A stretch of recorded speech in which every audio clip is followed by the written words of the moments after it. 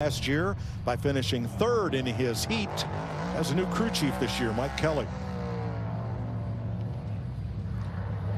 Showed a lot of aggression in practice, made a lot of passes, didn't show a lot of out-and-out speed.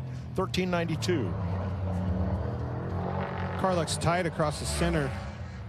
Having a little bit of trouble getting rotated where he can put the power down. A little bit better here. 1376, second fastest. Not quite enough. You see on the graphic 1377. The lap is actually 13.767, so we round up for the graphic. Jamie.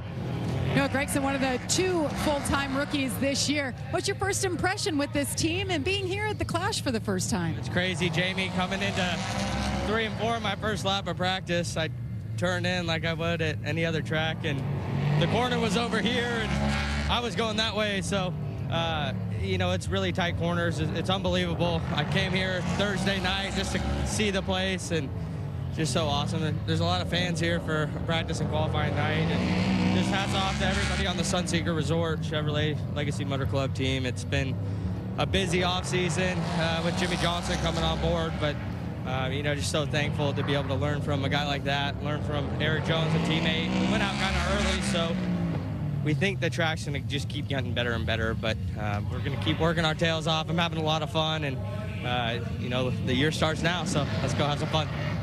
Thanks. Ryan Preece, fourth fastest, 1387 in his Stewart-Haas Mustang. I don't think that was, sorry. Go ahead. I don't think that was the lap they were looking for.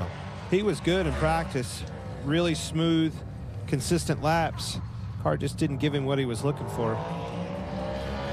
A.J. Allmendinger, who had an on-track skirmish with Chase Briscoe at the end of the first practice. It is a full moon Saturday night, after all.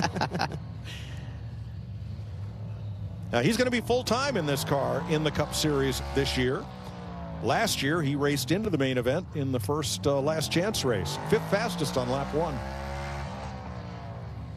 And tracking to be fastest overall here if he gets a good launch off the corner, which he does. Top of the board, 1362. And the one thing we didn't hear in that run, like Clint mentioned, we did